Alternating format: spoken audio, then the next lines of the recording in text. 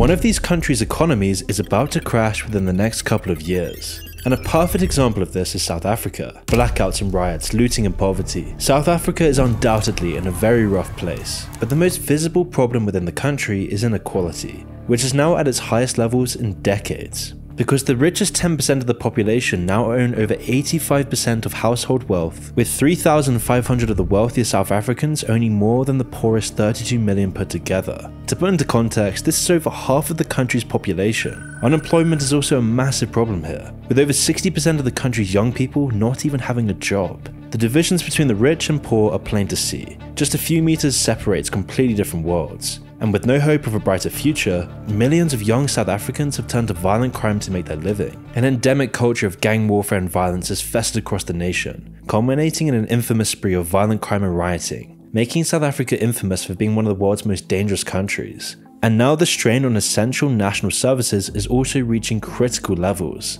In fact, flights were recently grounded at Cape Town International Airport after a shortage of jet fuel. And so it's no surprise that the education system is now one of the worst in the world because of the government's negligent underfunding. Recent testing showed that over a quarter of children in school for over 6 years still couldn't read, leaving the next generation of South Africans sorely underprepared to tackle the problems of the future. And in the face of all of these mounting problems, the government has been grossly incompetent, becoming infamous for a history of dodging problems by creating entirely new ones, like when they banned alcohol during lockdowns, putting thousands of livelihoods in danger for no real reason. And because of these systemic issues, economists are now predicting yet another recession in South Africa this year, on top of their already disastrous economy. And now why is this happening in South Africa? Well, the main reason for this is the all-encompassing web of corruption that has brought South Africa's economy to its knees. In the country, it affects all levels of society. At the top, you can see corruption at the state monopoly power company Exxon, which has led to years of gross incompetence, where vital repairs to infrastructure were postponed or cancelled, all in order to siphon off more funds, leaving South Africa's entire energy grid physically incapable of supplying a hungry, growing country. And that's why in the last couple of years, South Africa has faced bouts of 12-hour-long blackouts. And they've just been getting worse. There were 4.5 times as many in 2022 compared to 2021. And in this year of 2023, it's expected to get even worse. I mean, South Africa has literally been blinded by corruption, and there's really no rush at the top to fix things. Instead, those at the top are focused on petty power struggles and schemes, with one of the previous chief executives of Exxon being poisoned with cyanide, presumably by his rivals in the company, as he was fired just months later after denying corruption charges. However, there is some light of hope in South Africa. People are fighting back, like Babita Deokaran. Over the course of 30 years, she has built a career as a public servant, fighting South Africa's corruption. She was pivotal in uncovering a corrupt scheme that stole 500 million South African rand from hospitals, equivalent to nearly $30 million. And Babita's reward for this work came a year later, when she was gunned down in broad daylight on the 23rd of August 2021, after dropping off her daughter at school. And despite her status as a whistleblower, the government had offered her no protection. And after investigations concluded, the person who hired the hit has escaped justice. However, 6,500 miles away in North Africa, things aren't looking too good either. Anyone can find anything on the internet, including your full legal name, your personal email, your home address, phone number, and even your relatives. This information is accessible because of data brokers, who profit by selling your information to robocallers, telemarketers, spammers, and anyone else that wants to learn more about you. And that's why I'm excited to tell you about today's sponsor, Aura. Aura will identify data brokers that are exposing your information and automatically submit opt-out requests on your behalf. They'll even opt you out of junk mail and telemarketing lists. And you can use my link aura.com/moon to try 2 weeks for free and see how many data brokers are sharing your information. Also linked in my description or scan the QR code. Aura also monitors your emails and passwords to see if they're involved in a data breach and exposed on the dark web, giving you recommendations on what to do. Aura's app also features a VPN, password manager, real-time credit, and identity theft monitoring, internet parental controls, and protects your device from malware. Aura has almost every internet safety tool you'll ever need, all inside of one app. So let Aura do the hard work of keeping you safe online. And if you sign up right now, Aura will give you a 2-week free trial with my link, and you'll be shocked at how much of your private information Aura finds exposed over those 2 weeks. So go to aura.com/moon to start your free trial. Also linked in the description or scan the QR code. Rising costs and stagnating wages have created a death spiral of poverty, and no country better illustrates this than the savage cycle that Tunisia is facing, where their economic outlook is particularly dire. You see, the country's public debt was already at 70% of the nation's GDP, a staggering amount that's now risen to nearly 90% since then, a number that has massively increased in just a matter of years. So it's no surprise that poverty rates have also jumped above 15%, just 10 years after the Tunisian Revolution. A revolution that was partially incited by worsening economic conditions in the country just a decade ago. But now Tunisians are back to seeing severe shortages of fuel, flour, bread, sugar, and other essential supplies. And that's on top of the regular droughts they face in the country. And so that begs the question, what kind of government can Tunisian people turn to in its time of need? When unfortunately the democratic ideals of the revolution that happened in 2011 have already quickly been cast aside, as last year Tunisia's 10-year experiment with democracy was cut short by a dictatorial coup. Kais Saied is the new man in power, after seizing it in a bloodless coup just a few years after he won the presidency. And he hasn't been shy about cracking down on political opponents with mass arrests. He's even arresting people critical of the regime on social media. And the political instability hasn't made things any better. Mass protests and strikes have ground the economy to a halt. And Saied's solution for this country's woes is a hard and long austerity program, designed to cut the basic support that Tunisia still gives to its people. Subsidies on clean drinking water are being slashed, for example, leading to a $23 increase in water prices nationwide. And overall spending on subsidies will be slashed by 26.4%, while taxes will rise by 12.5%. These planned reforms convinced the IMF to go forward with an emergency loan of $1.8 billion. But the recent instability has led to delays, as well as cutting all of Tunisia's tourism money. And that's why not many creditors even want to invest in a country on the brink of economic collapse, causing Tunisia's credit rating to recently be downgraded again, signaling a high risk that any loans to Tunisia will be defaulted on. And whether Tunisia's new autocratic government will survive the coming crisis is a complete mystery. The only thing that is clear is that Tunisia is dangerously close to bankruptcy. But there's still countries that are further along the road to disaster than Tunisia. In fact, Lebanon has gone from crisis to crisis for years, causing 80% of the population to land in poverty. Things have gotten so bad that clean water shortages have become the norm, giving rise to one of the worst cholera outbreaks in decades. In fact, this current crisis is the worst they've ever seen, which is why Lebanon's currency has completely collapsed. In fact, the government recently devalued it by 90% and it still hasn't caught up to the real scale of inflation. So in response, the banks have been blocking people from withdrawing their savings without taking a massive portion of it. And the only way that anyone's gotten their money back is by taking it back from the bank at gunpoint. Although in this case, it's really the reverse of theft. So then why has inflation gotten so bad in Lebanon? It's almost like the economy was pushed towards collapse. Well, there's several reasons. The first reason that elites in Lebanon point to is external factors like the war in neighboring countries like Syria, in addition to the COVID pandemic, as the causes behind their economic chaos. But like all good lies, this is only half of the picture, as the World Bank has called Lebanon's inflation crisis a deliberate depression by the financial elite,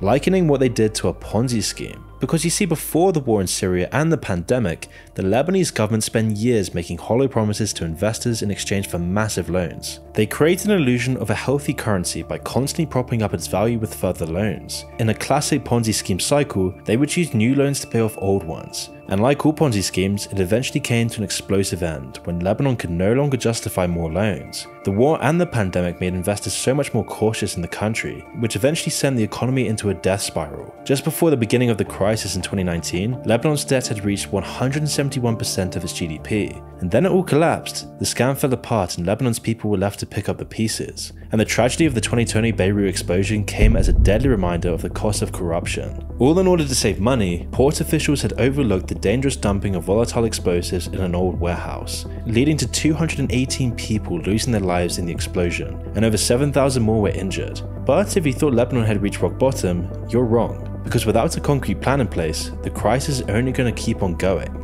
Now, Lebanon is trying to get a multi-billion-dollar bailout package from the IMF, but it hasn't gone through yet, and so investors are understandably nervous about investing in a government that has been scamming its people for decades. And so without massive reforms and this bailout, Lebanon's future is looking very grim. Whilst Argentina may not be as far gone as Lebanon or Tunisia right now, their future collapse could be far more catastrophic. You see, their debt problem has been festering away for years, and now it's starting to have very serious effects on their economy, which is why inflation has reached a high of 95% annually last year, which meant that Argentinian people lost half of their savings in the space of 1 year. Now obviously the people have been suffering. Homelessness has risen massively as more people fall through the widening cracks in the system.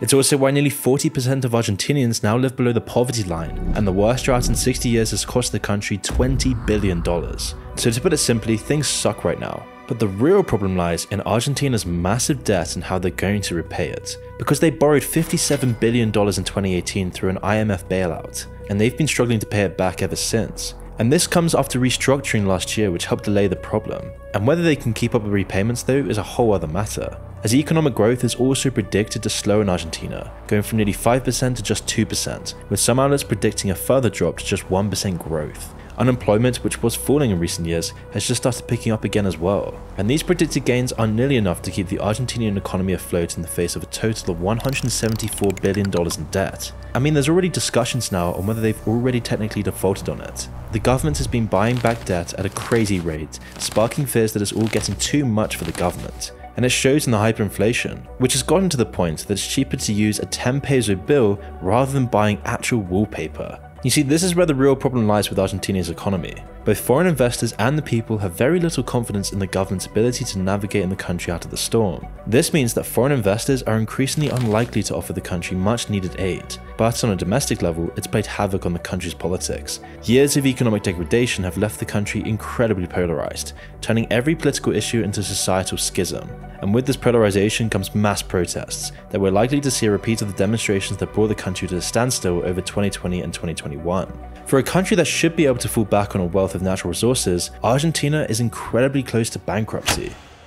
However, if you take bankruptcy as literally running out of cash, Nigeria has everyone beaten. Along with a slew of long-term economic problems, Nigeria has created another crisis out of thin air by running out of paper notes. 55% of Nigeria's population doesn't have access to banking, meaning that they've been left without money in the midst of an economic crisis. Markets that were busy just days ago were virtually abandoned. Nobody can pay for anything. People are waiting in line for hours at the bank or ATM just to get enough money to last the day. So how did this even happen? Well, it started in October when Nigeria's government made the bold decision to replace all of the highest denomination notes in their currency. Worse still, the government gave people just 3 months before the old notes became worthless. There was an immediate rush to get the new notes, but the government hadn't made nearly enough of them. The move came as part of a misguided grander plan to make Nigeria a cashless society. However, clearly cash is still needed, as shown by the months of chaos.